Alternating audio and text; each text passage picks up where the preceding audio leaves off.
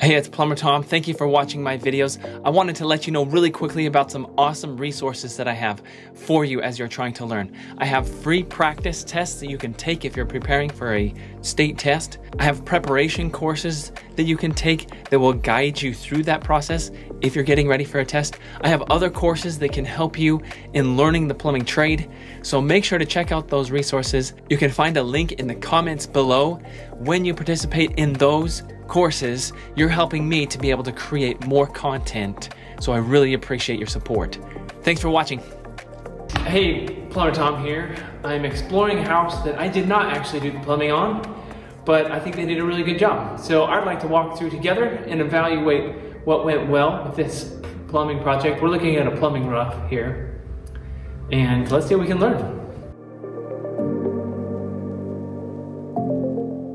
Let's have a quick look at this plan. There's an entryway from the front door that comes into a great room and a kitchen, all kind of combined in an open space. From the garage, there's a mudroom and a laundry. There's a couple of bedrooms and a main floor bathroom down the hall there. There's a master bedroom with a nice master suite. All of this is on the main floor. As we go downstairs into the basement, this will be unfinished, but there's a couple of bedrooms, a bathroom, a hallway connecting all of those, a great big family room, and space for utilities. So we have water heater and furnace in the utility space. All right, these are the laundry room, washer pipes. You can see there's a washer box, standpipe, all that's good. One thing I really like that this plumber was doing is they brought the reducer. Well, you got a 2x1.5 inch reducer on the vent. That vent goes out the roof, and you know, they brought it well down below that upper plate. That's a good thing because if we have frost in this area, things can get cold enough to frost into the vent pipes. That's well below. You're required to have 1 foot below that upper plate into the thermal envelope, as they call it. But really good job bringing that down into here. Here's an island kitchen drain and water lines. Got them stubbed up nicely up into the cabinet. You don't want those too short or you won't be able to access those pipes when it's time. So nice job there. We're coming into the master bathroom. There's a tub on the right, a shower on the right, a toilet here, and 2 sinks. We see those sinks here roughed in, used PVC. Used a nice double fixture fitting there to catch both of those. And it's not required to use a long sweep 90 because 2 inch and smaller, you don't have to. But this plumber did use the longer sweep, and I think that's good. You know, that's an advantage. Those are left open to where they could be glued into rather than having a stub out pipe.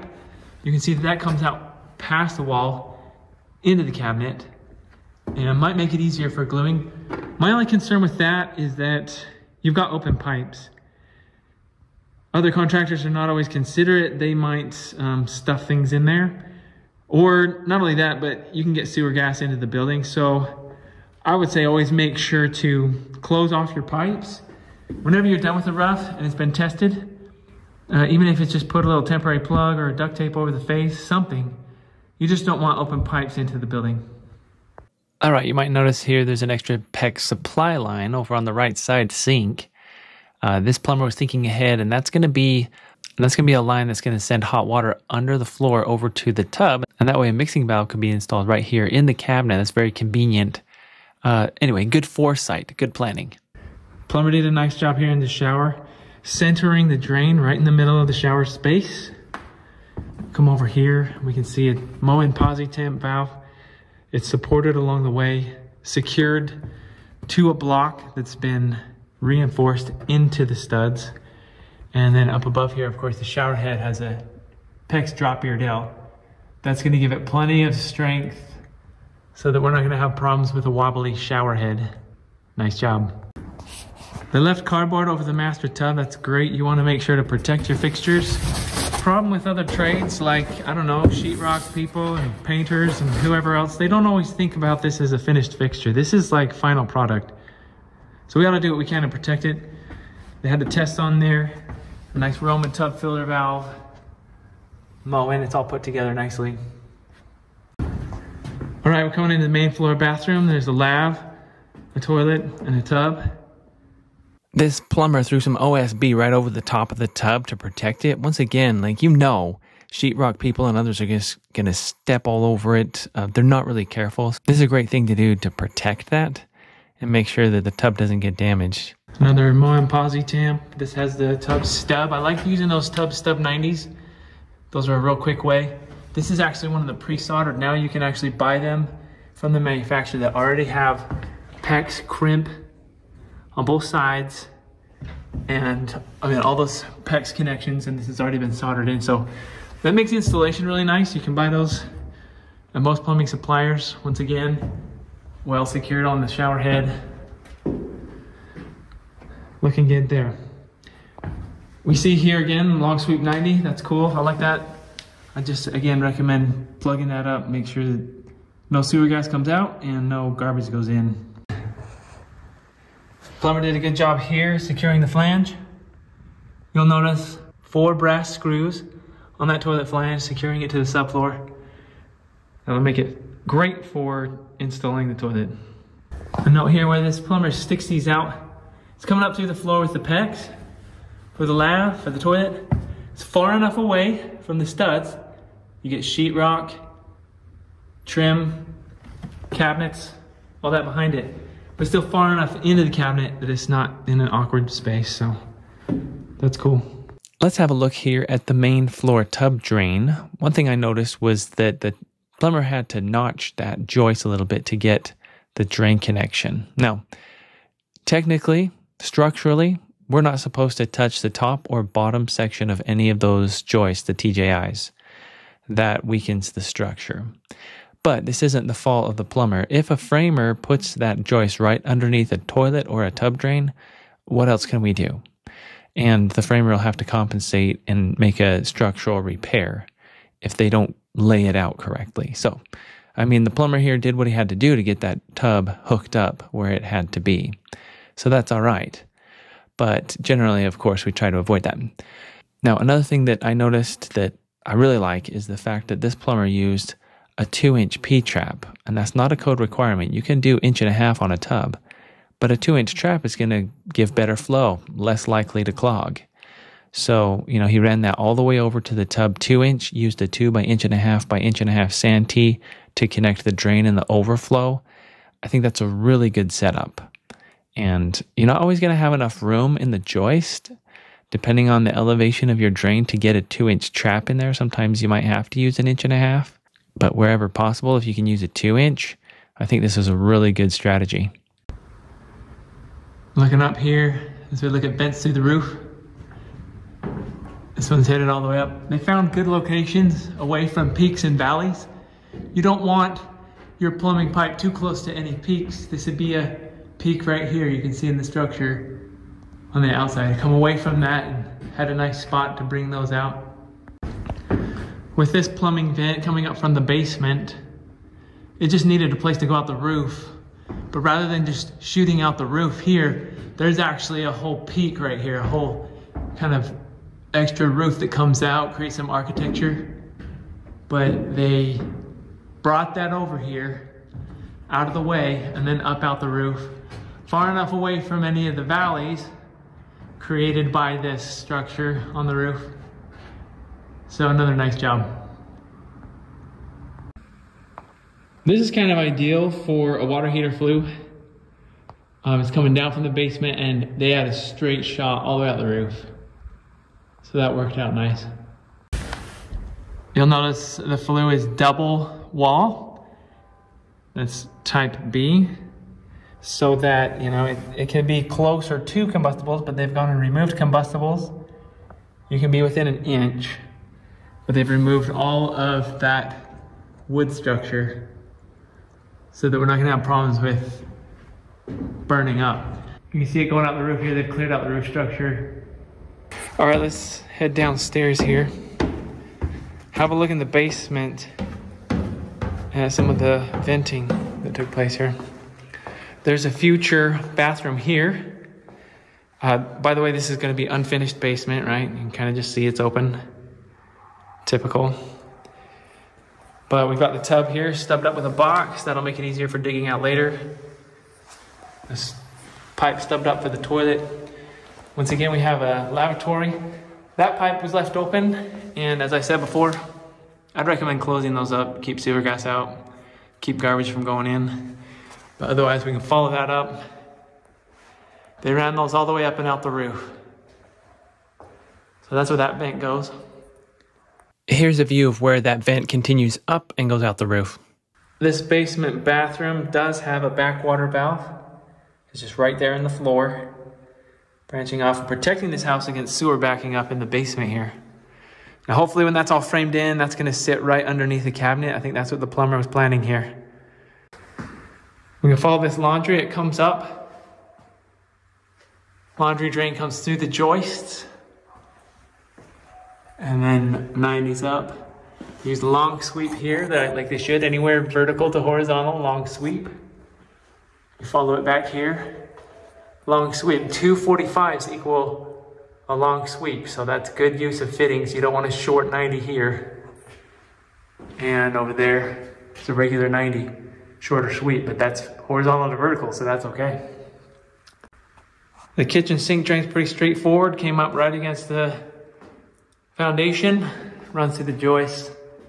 It's secured and supported up into the cabinet. One thing I'll say about this is, when it came to the pipes below ground, this plumber had to really think it through, right? Look how precise that was though. They didn't have to offset around or through joists. It was just like from the underground, from the very beginning. This plumber knew where to put that pipe so it would just come right up into the joist. It's great. All right, let's have a look at the master bathroom. How was this plumbed? It's kind of important when it comes to drainage that we make sure to get our wet vent correct. Let's have a look at this. Find the lavatory. Here's the lavatory. That creates the wet vent. Anything downstream from that is wet vented. The tub has a connection to the wet vent. We can see that tub connection as we follow that through. Comes along here. Toilet connects into that wet vent. Again, we're following it downstream. The toilet has a connection and the shower has a connection. So if we go back with venting, we've got the shower and the toilet. They're vented right here.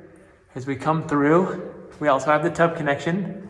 It's vented through this, and that's where it goes up to the lab, and that creates our wet vent all the way through the roof. So there were quite a few fittings, offsets, but this plumber knew exactly how to run this so that everything was done according to wet venting principle. Follow this one through. We've got another 3-inch along the basement wall. A little bit of offset to get into the joist. As we come across, we see things branching off. It's coming right up to the toilet there. So it came right in line with the toilet. That's a great layout because you want that main pipe coming right to the toilet. Let's check out the branches. This branch coming off here is going up to the lab. It's branching off before the tub. Even though the tub was back over here, some plumbers might be tempted to pipe it from right next to the toilet. But this plumber knew what he was doing with wet venting, brought it downstream of the lavatory because that's where the vent is. The vent doesn't connect above, it goes downstream. So that is properly wet vented with this layout right here. There you can see a little better. Toilet, lav, tub. Perfect wet venting. This plumber used PEX lines, drilled them up into the joists. That's how I prefer to do it. It does take work to get it up into the joist like this. You know, you got to get in and drill them all. But that gets it safely up out of the way from sheetrock and other things. And it's a very professional look with branches coming off to fixtures wherever necessary. Let's have a look at the mechanical room. There's no furnace in here yet, but there will be. Gives us a good look at the plumbing here. There's a floor drain that's going to catch condensate. Anything else here in the mechanical room, but also a backwater valve there. We have a vent for that floor drain, and that goes up to the upstairs. Have a look at this main valve. Comes in from below. You can see right here they've branched off high pressure for the hose bibs before the pressure reducing valve. And there's separate control valves, so you can shut off the whole thing, or you can shut off just the outside when needed. Comes up through the pressure reducing valve. And then we have a softener connection. See how they've taken softener here? This section of pipe will be cut out for softener. And before that, we have a hard water line. So this would go up and catch kitchen sink and ice maker, things like that. Once that softener has been installed, it's going to be softening cold water that goes up, feeds the whole house, as well as this line that comes over to the water heater. So if we look at water heater installation here, we've got a shutoff valve, and then it comes over, feeds the water heater. Flex lines are great. This expansion tank's being supported by the pipe, which isn't actually up to code, but in my opinion, galvanized is pretty stout, pretty sturdy stuff. So unless an inspector says, hey, redo that, they're gonna be all right. This plumber took the time to set this tank at 60 PSI, and not all plumbers do. They come at like 25 or 40, but he knew that he's gonna set this pressure reducing valve at 60, and therefore he's gonna put 60 into here. That's great. That'll make sure that that expansion tank functions properly. Took time to put another shutoff valve on the hot side. That's a courtesy, not code required, but much easier to service these when you've got a shutoff valve on the hot and a shutoff valve on the cold. So that's great. And then we have that hot line just going out and feeding hot water to the house. Let's take a moment to examine these earthquake straps. These are metal straps. They're thick, they're heavy duty, you know. They've been bent and folded to secure the top of the water heater to the studs in the wall, which is really good. I mean, that's pretty secure by the time you get two of those on the top. Plumbers in our area have been doing that. I don't know if plumbers in other areas do that, but it's pretty common around here. And it is a good secure strap for the top of the water heater. However, water heater earthquake straps are also required down at the bottom third. So this doesn't quite meet all of the earthquake strap requirements, other than, I mean, it's good, but might need some more help at the bottom, or, you know, that's why I recommend using an earthquake strap kit. For all water heater installation code requirements, if you want a thorough explanation, I have several videos that demonstrate how you install one according to code, how you install the expansion tank with the proper support and earthquake straps. So make sure to check out those videos. So on the whole, I feel like this plumber did a really good job. We've looked over some of the things that were installed and code requirements that were met. Clearly, this plumber knows what's required, has plenty of experience, and is a great example of the way that things should be installed.